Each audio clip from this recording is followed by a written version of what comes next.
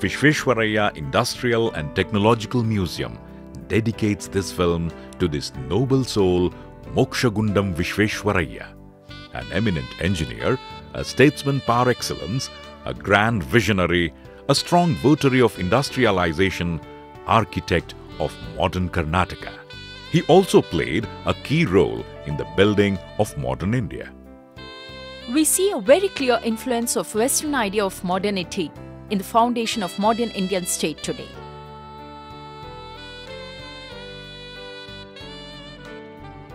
Bharat Ratna Sir Mokshagundam Vishveshwaraya, one of the legendary visionaries who sowed the seeds of modernity, and we are reaping the fruits today. The story of illustrious men and women cannot be retold. Like the great outstanding mountain peaks, such great people invite description but elude definition. This is the story of one such legendary genius of India. The year was 1861, the day 15th September, and the place was the foothills of the scenic Nandi Hills. In the small town of Muddenahalli was born a child who would grow up to become the father of the modern state of Mysore. That child was M. Vishveshwaraya. Vishveshwaraya was born into a pious Telugu-speaking Brahmin household. His father, Srinivasa Shastri, was a Sanskrit scholar. He passed away when Vishveshwaraya was just 15 years old. From then on, it was up to his mother, Venkata Lakshmamma, to get her son educated. Although the family struggled to make ends meet, their commitment to education never faltered. He completed his primary education in the nearby town of Chikkaballapur. Sir M. Vishveshwaraya studied here and he completed his higher education. Myself and my staff members were very proud enough, even my students also were very proud enough, we are part and parcel of this institution. Vishveshwaraya was a brilliant student. He moved to Bangalore to continue his education in high school and college. He completed his BA at Bangalore's Central College. A merit scholarship allowed him to continue to study. He joined the College of Science in Pune, an institution which is now known as the College of Engineering. He studied civil engineering and graduated with the top rank in 1885, after which he began his first job. The coveted post of assistant engineer was reserved for the engineering topper of the Bombay University. He started his career as an assistant engineer in the city of Nasik. He quickly rose to the post of sanitary engineer for the entire state of Bombay. Sir M.V. was invited to join the Irrigation Commission of India. It was during this time that he excelled as an engineer. He made outstanding contributions to the Bombay state. To begin with, he was given a greatest challenge of dealing with the flood problem of Khadakavasla, a reservoir which supplies water to Pune city. He thought probably by designing automatic gate, this problem could be solved. And it worked very well, and it is this automatic gate at Khadakavasla that gave him a very big name throughout the world. He developed a complex system of irrigation that increased the storage capacity of a reservoir without increasing the dam's height. This was called the automatic Weir water floodgate system. This animation explains how the system works. The system is developed based on float and dead weight and pulley and chain. A well and 8 gates constitute this system. At this stage, the float is at the bottom of the well and the dead weight is at the top. Another set of chain and pulley is connected to the gates, which are closed. The well has an inlet pipe 1 feet diameter connected at the bottom that would allow water from the reservoir into the well at full reservoir level. When the water level in the lake reaches the maximum permissible level, water rushes into the well and the float rises up. The dead weight comes down, the gates open and water is discharged. Likewise, when the reservoir level falls, the well gets emptied and the gates close. Everything comes back to initial position. It was first installed at the Khadakwasla Reservoir in Pune in 1903. He later obtained a patent for this marvel of engineering. In 1909, the Nizam of Hyderabad sought his expertise and service in order to protect his capital city from the flash floods of River Musi. Hyderabad had been dealing with devastating floods. In the Kosawadi area alone, more than 2,000 people had drowned. Vishveshwaraya conducted a survey and built 2 reservoirs across this river, the Hussain Sagar and the Himayat Sagar, which protect the city from floods even today. By this time, Sir M.V. had attained a legendary status for his expertise. It was time for service to the motherland. The Maharaja of Mysore appointed him the chief engineer of Mysore state. Another enduring contribution of Vishveshwaraya's during this time was the Krishnaraja Sagar reservoir that he planned and built across the river Kaveri. At the time, it was the largest dam built in Asia. Looking at the dimensions of the dam gives us an idea of the sheer magnitude of Sir M. Vishveshwaraya's accomplishment in bringing it to fruition. At a height of 130 feet, a length of 2.8 kilometers, with 171 iron gates, out of which 48 are the patented gates of Sir M. Vishveshwaraya. The reservoir completely transformed the state. The arid land could now be irrigated through artificially built canals. This made it possible for the farmers of the area to grow excess paddy and sugarcane, which led to a flourishing sugar industry in the adjoining district of Mandya. This built up the industry so much that it is now called the Sakkare Nadu or Sugar City. The reservoir remains a lifeline to this part of the state and is the main source of drinking water for all of Mysore city and almost the whole of Bangalore city. Krishnaraja Sagar Dam is locally known as Kannambadi Katte. It took 20 years to construct from 1911 to 1932. The enchanting Brindavan Gardens nestled here is a popular tourist spot. Mahatma Gandhiji once said that Krishnaraja Sagar alone would immortalize Vishveshwaraya. He is still revered by the people of the region. Sir M. Vishveshwaraya literally transformed the lives of the people like no other had. Impressed by his work, experience, expertise, his knowledge, his personality and statesmanship, the Maharaja of Mysore elevated him to the post of Diwan in 1912. Sir M.V. was the Diwan of Mysore for 7 years. He literally transformed Mysore into modern industrial state and truly came to be known as the father of modern Mysore state. They say that power corrupts, but a person's character is only truly put to the test when he is in power.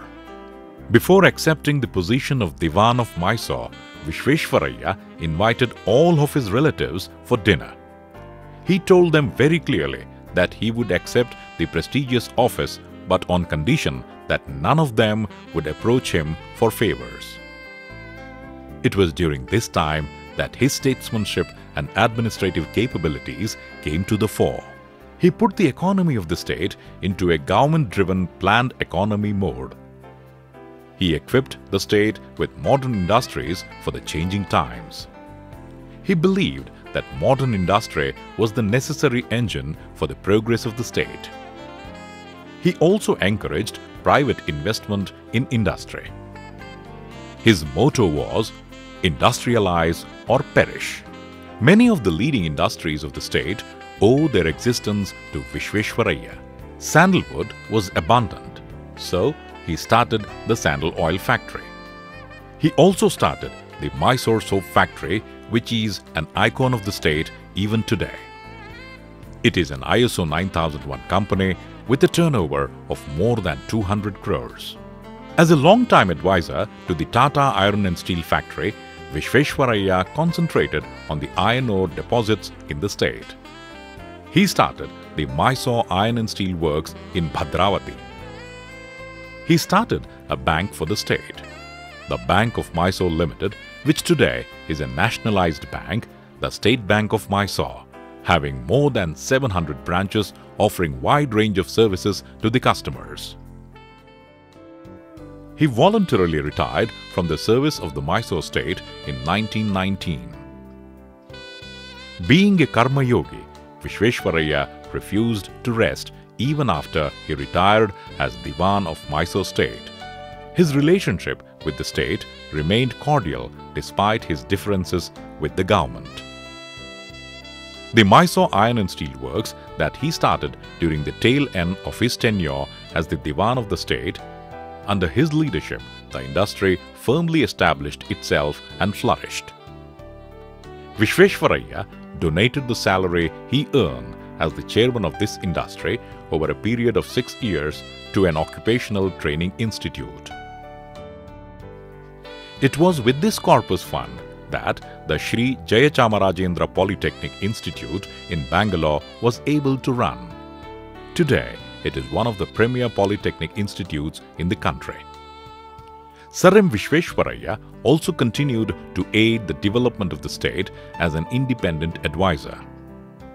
He was instrumental in the development of the water supply system for Bangalore. Visvesvaraya also conducted a study and prepared a report recommending the industrialization of rural areas, which Mysore state accepted and later implemented. His counsel was highly sought after all over the country.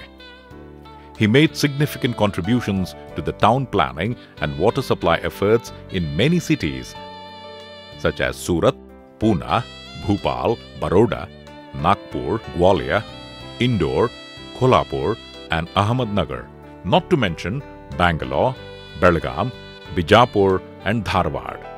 His other achievements included a railway bridge in Bihar across River Ganga, Mahanadi flood control work in Orissa and so on. As a person who believed that industrialization was the only way forward for the nation, he formed the All India Manufacturers Organization in 1941. He encouraged industry to adopt more modern technology and expand their horizons.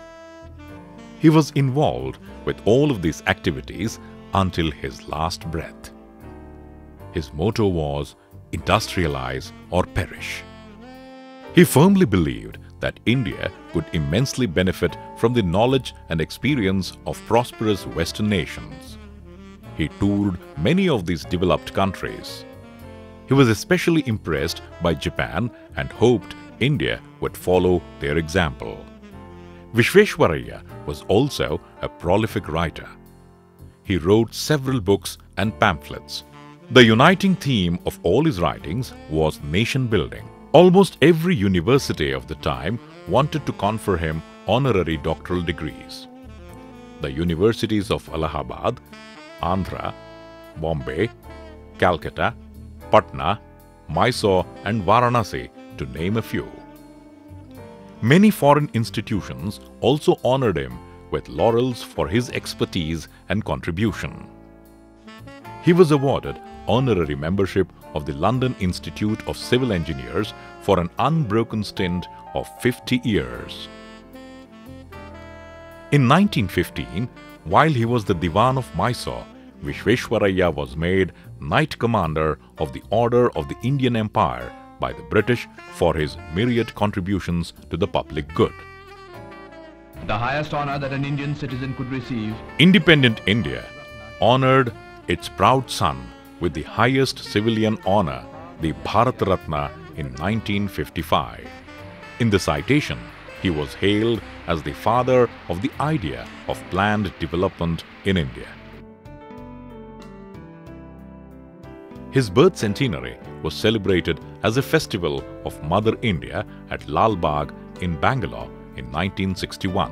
Jawaharlal Nehru, the then Prime Minister of the country, flew down to honor this great son of India. Unaffected by all these accolades, he lived on without any grandeur until his last breath in his old house at Bangalore. Sir M. Visvesvaraya passed away as a centurion on the 14th of April 1962. He was cremated at Muddenahalli as per his wishes where he was born. There is a memorial to him in Muddenahalli. In his last will and testament, if you really see, it is very clear that no money of his, I think it was around 30 or 32,000, was left behind him with the State Bank of Mysore. Not 1 rupee was given to the family, but it all went to his driver, his secretary, his staff. He said they deserve it. He remains an inspiration to young and old. But if there was a man to whom the work was religion, it was Sir Visvesvaraya. Visvesvaraya's legacy is a part of the collective soul of modern India. Every year, the 15th of September is celebrated as Engineers' Day. Sir M. Visvesvaraya, the oldest surviving icon from 20th century Karnataka. Enthusiasts of industry see in him an early champion of modern industry. In today's world, people sick of corruption remember Sir M.V. with utmost respect and fondness for probity and long for such men in public life. Sir M.V., a legacy which has stood the test of time. Steel industry in Mysore. None of us will ever have the privilege of interacting with the great man. But his voice, as preserved in this recording, will continue to inspire generations to come. Along with these recordings, his memory is kept alive through his collected memorabilia. This is about as close as we will ever get to Sir M. Visvesvaraya, a visionary, educator, nation builder, and possibly the greatest engineer India has ever produced.